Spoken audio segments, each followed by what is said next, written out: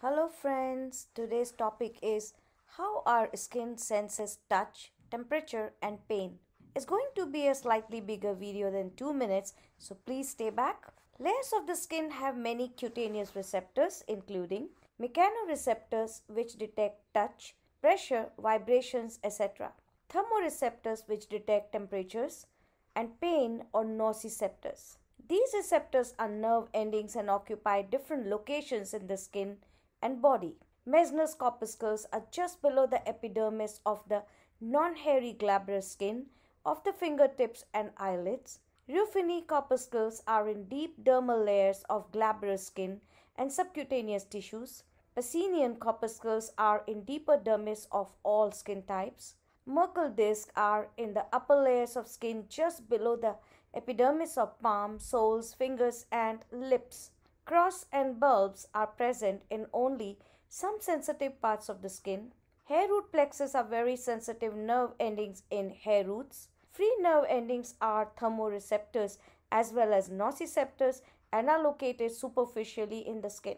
Cross and bulbs and Ruffini's corpuscles also act as thermoreceptors. Pacinian corpuscles are encapsulated, the largest, rapidly adapting mechanoreceptors. They sense deep but small duration pressure. They also detect high frequency vibrations in 300 to 400 Hz range. Ruffini endings are encapsulated, spindle shaped and slowly adapting. They detect stretch with high sensitivity and sense gripping of the objects. They help in the awareness and control of muscles and joint position and movement or kinesthetics as it is called. They can also act as warmth receptors. Merkel's discs are unencapsulated, slow adapting. They respond to light touch and allow the estimate of the location of the stimuli.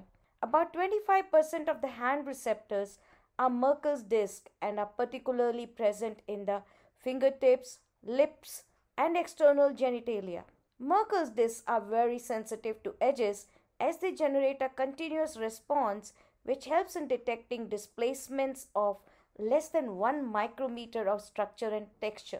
Thus, they are very useful for reading braille and typing on a keyboard.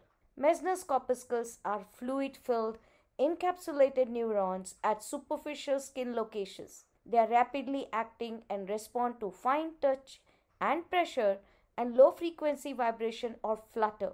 Cross and bulbs are bulbous corpuscles in the superficial skin. They are mechanoreceptors but are also act as thermoreceptors. They are sensitive to cold and get activated by temperature below 20 degrees centigrades.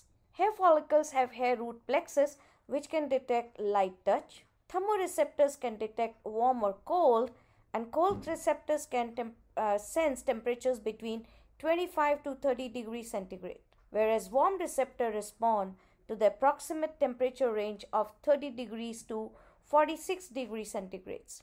Free nerve endings act as nociceptors or pain receptors. Extremes of temperature, high pressures, and tissue damage produce inflammatory markers which bind to nociceptors and initiate pain signaling by opening ion channels and generating action potential. More on that in my next video, where I will discuss how stimuli like pressure or touch open up different ion channels and generate action potentials. Please don't forget to watch. Hope today you could understand how our skin is capable of generating different touch, temperature and pain sensations. If you like this video, please like and subscribe to my channel to get more useful videos, and thank